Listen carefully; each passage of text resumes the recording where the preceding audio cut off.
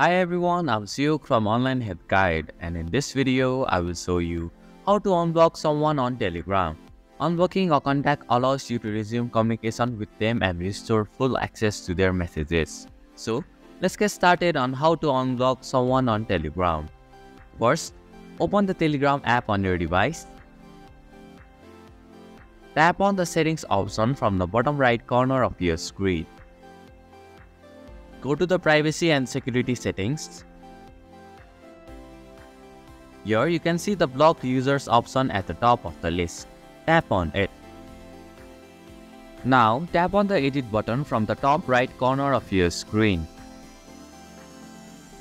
Scroll through the list to find the user you want to unblock.